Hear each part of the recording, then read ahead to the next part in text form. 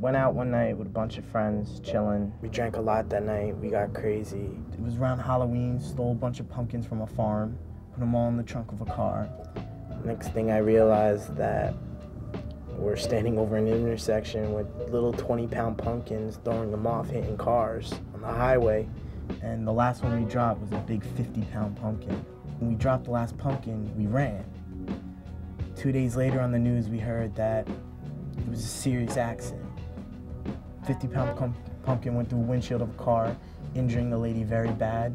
The driver had glass in his eye. The woman broke her jaw, her collarbone, a couple of her ribs. Maybe like 2 weeks passed by, and I found myself in handcuffs outside my school, with all my friends watching me, getting put back in the back seat of a state trooper's car. Most of my friends drink. Most of the people I know who go to school drink. But I just don't have the desire, and I just choose not to.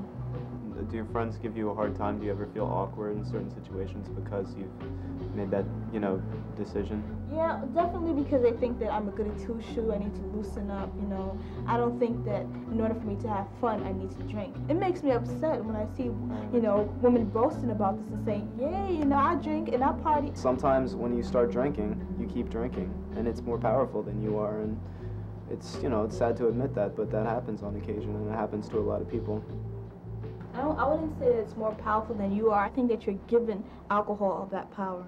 Me and my friends would invite a bunch of girls over to my house, or wherever we were drinking, hanging out, and try to get them drunk. We'd talk them into drinking, say, we're all drinking, just having a good time, it's the weekend, or whatever. And when they got drunk, we tried to take advantage of it, try to hook up, have sex, or try to get whatever we could get out of them. The law requires consent among participants in sexual acts, any sexual act.